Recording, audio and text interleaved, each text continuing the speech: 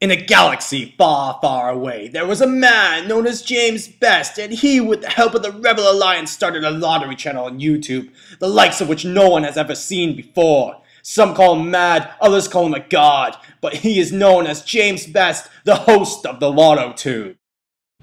Hi everyone, I'm James Best, And you're watching TheLottoTube, the only lottery game show on YouTube. Here I'll be picking 3 random 2-digit numbers. It's up to you guys to figure out what they are. And if you're lucky enough to get it right, you'll win the prize money in the title above. Also, if nobody gets it right, I'll be raising the prize money $20 each time. Once again, you guys are great and didn't leave any guesses in my channel page. Remember, all guesses should only be left in the comment section below. And remember, don't guess over 50 or you'll turn into a redneck. You'll lose all your teeth and you'll have sex with your daughter. I know none of you would ever want that to happen. I thank you all for leaving guesses for the TheLottoTube. Remember, you can guess as many times as you like. Alright, let's shake some balls around.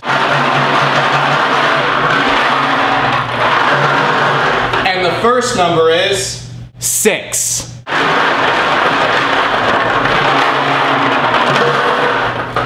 And the second number is 10.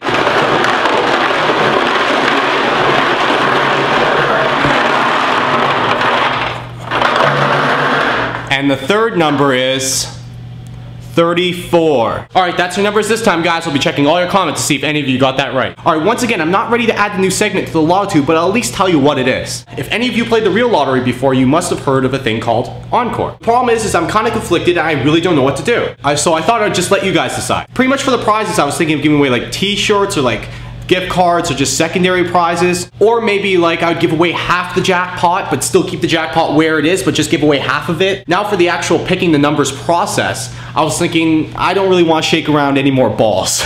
So I might just immediately show it just by saying here are the Encore numbers and put them right here or something. Now also I want you guys to decide of what numbers should be in the Encore. Should I make it just 1 to 25 so it's easier to win? Or should I just make it 1 to 50 and just make all your guesses an Encore guess anyway? Or should I have you guess separately for the Encore? Just leave in the comment section below anything you want to add to this segment, anything you want to do, you think could make it better. I'm down to hear any ideas. Alright, that's it for me guys. I'll see you next Sunday.